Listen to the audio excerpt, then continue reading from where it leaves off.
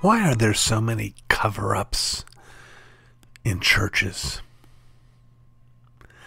There was a time when the headlines were dominated with stories of cover-ups of sexual abuse by various Roman Catholic priests and cover-ups from bishops and archbishops and cardinals. And eventually those same kinds of charges began to be laid at the feet of some prominent evangelical churches and some people in positions of leadership in the evangelical world. And so sort of Me Too came to the evangelical church. And typically the issue has been less about the fact that these great sins happened, because they're going to. The greater issue is that when these sins are found out, far too often churches and parachurch organizations choose to cover up. Why is that? Well, there are two reasons for that. One of the great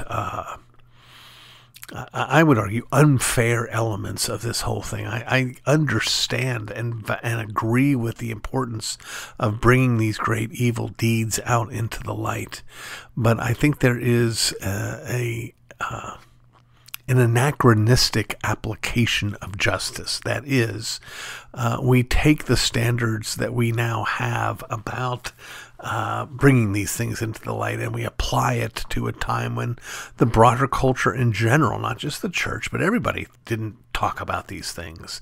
These things were not brought to light. And so it's very easy to go back and say, well, they're wicked and evil because 30 years ago they didn't do what we would do today. Well, yeah, that's certainly a sign of weakness. But it's a sign of weakness that would be common to all of us, because nobody did that 30 years ago.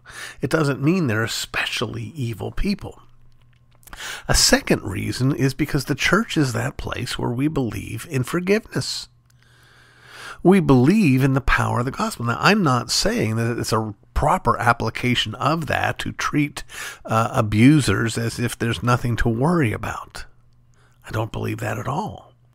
But I understand that impetus that says someone's come to us, they've confessed this horrible thing, Jesus has died for this horrible thing, and they're forgiven, and we want them to be able to live in light of this forgiveness, etc. At the end of the day, however, I would make this argument. The real reason there's so many cover-ups is the same reason why there are cover-ups in the Roman Catholic Church and cover-ups in Hollywood and cover-ups in Washington. We cover up our sins because they embarrass us. And we don't have to be necessarily the one guilty of the sin ourselves, but if someone in our church has harmed a child, we don't want the world to think of our church as an unsafe place. We don't want the world to know that we weren't watching as carefully as we should have. We don't want the world to think ill of us.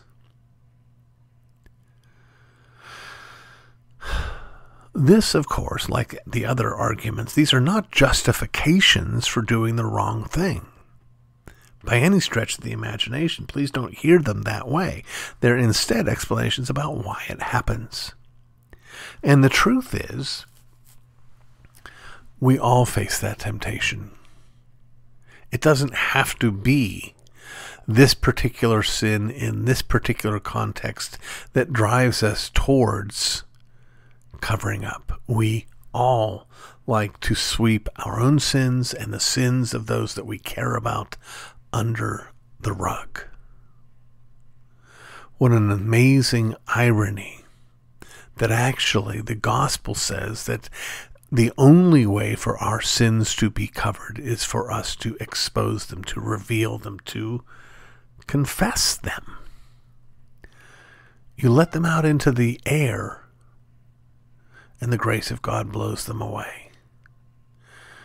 You sweep them under the rug, and they fester and rot and draw attention. And God reminds us that He will not be mocked, and what we hide, He will reveal. I'm praying that the evangelical church is learning this lesson, and that we will be able to look back and say, yeah, we had that wrong.